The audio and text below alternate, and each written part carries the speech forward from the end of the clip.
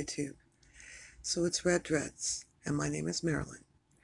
So today, we're going to be talking about dreadlocks and other various cultures. And we're going to talk a little bit about the origins, or perceived origins, of dreadlocks. So, for starters, from what I've researched, the earliest Hinduism, the Vedic scriptures, provide the earliest known evidence of dreadlocks.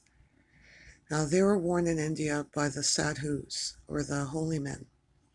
The Nagas are followers of the god Shiva, and they wear their locks, which they call jyata, above their head and let them down only for special occasions and rituals. It's a religious practice, as it's a disregard for vanity. So, that's interesting. So in ancient Egypt, examples of Egyptians with lock styles and wigs have appeared on artifacts. Ancient Egyptians, ancient Greeks, East Mediterranean, North Africa, Sumerians, Assyrians, Babylonians, Hittites, Amorites, Persians are depicted in art with dreads. Over half of the sculptures, surviving Greek sculptures, have dreadlocks. And I'd seen a statue with a Spartan warrior with dreadlocks. So pre-Columbian Aztec priests wore their hair in dreadlocks. And the Polish, you could see this picture of, it's a Polish plate, a palika. And Africa, the Maasai warriors wore their hair in locks using red ochre to dye their hair. So various cultures, what is known as shaman or spiritual men and women, often wear locks. In Nigeria, being born with locks is called a dada. So the Rastas developed this look. They've taken the Nazarite vow from the Bible.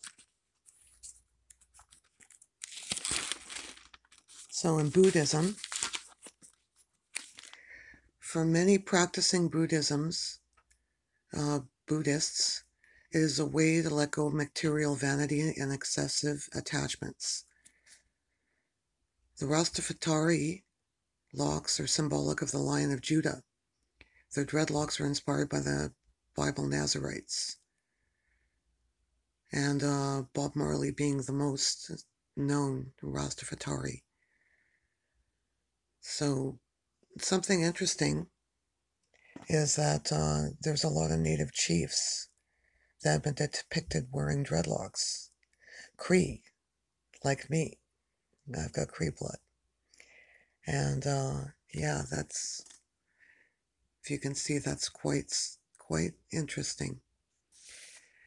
So from Western culture, from Whoopi Goldberg to Jack Sparrow to Christian Dior, dreads are popular in Western culture. So along with cyberpunks and cybergoths, the misfits with their covering their front face, deathlock. And yeah, so I hope all this information is informative and interesting as I had found it. And I hope that you're having a great one, and we'll talk at you again.